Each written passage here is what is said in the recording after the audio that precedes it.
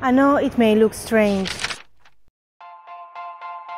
Hello, I'm Mirta, your official tour guide in Rome and the Vatican. Today I'm going to take you all around the city, but with an unusual point of view. Let's go! Living in Rome in the 16th century wasn't easy. People was unsatisfied by the current administration and started to attach anonymous notes and verses to the base of certain statues. With these notes, they criticized the papal government and other authorities, which was basically forbidden. This tradition became very popular, and the statues started to constantly talk on people's behalf. Over the years, to each of the statues was assigned a name, and people considered them with their own personality. So after this short introduction, let's go to discover the 6 talking statues of Rome. The first and most popular among the 6 talking statues of Rome. This is Paquino. I'm on a throw of stone from Piazza Navona, and this is where the statue called Paquino comes from. It originally decorated the Stadium of Domitian. It dates back to the 3rd century BC, and that means this is not a Roman sculpture, but a Greek one. It remained buried for centuries until 1501 and discovered during some renovation work. Quickly the Romans started to attach anonymous notes to the statue to show their political dissent through satirical poem, and these verses came to be known as pasquinate or pasquinade. For centuries, Paquino was the medium for Roman people to show their dissent to the administration. Obviously, the papal government condemned this practice but couldn't stop it. Despite Paquino was head-guarded day and night, the satirical comment never stopped, and quickly more statues was used with the same purpose. Abbot Louis was Paquino's closest friend.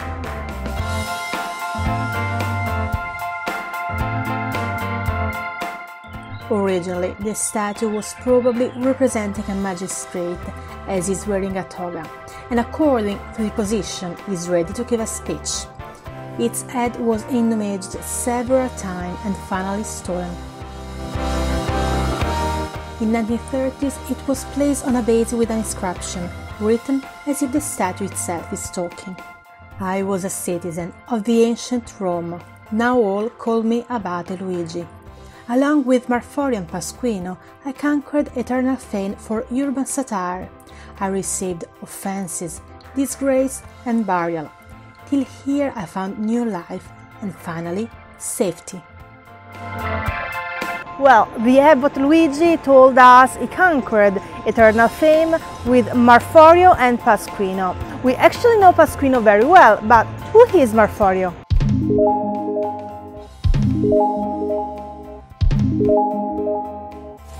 And Marforio is another well-known talking statue, of course.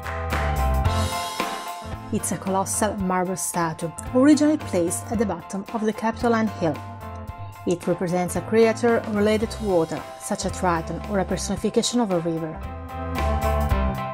Nowadays, it is located inside the Capitoline Museum in the courtyard of Palazzo Nuovo.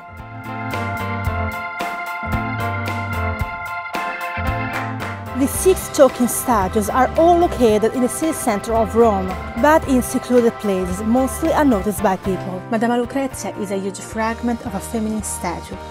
It originally represented the Egyptian goddess Isis or one of her priestesses. In the 16th century, this fragment was placed here and quickly joined a group of talking statues. The baboon isn't properly a baboon, but the statue of a satyr, a character of the Roman mythology, half man, half goat. But in this statue, it is so ugly and deformed, so that the Romans started to call it the baboon for looking like a monkey.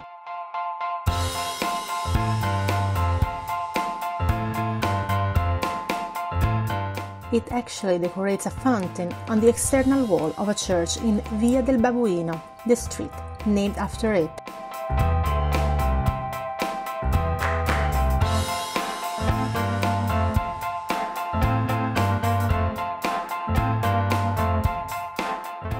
Until now we've only seen sculptures made in antiquities which later, for different reasons, started to talk.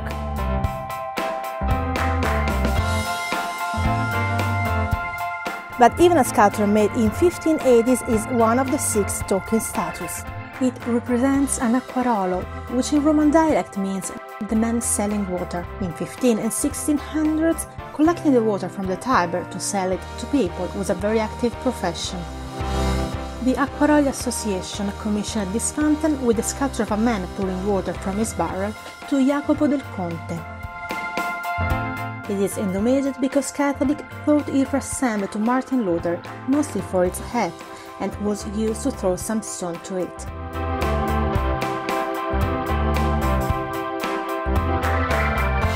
Click on the link below to follow me on the main social network to watch more related videos and to read my blog romesweetromeguide.com. You can also book a tour in Rome on romeiswow.com, and don't forget to subscribe the channel.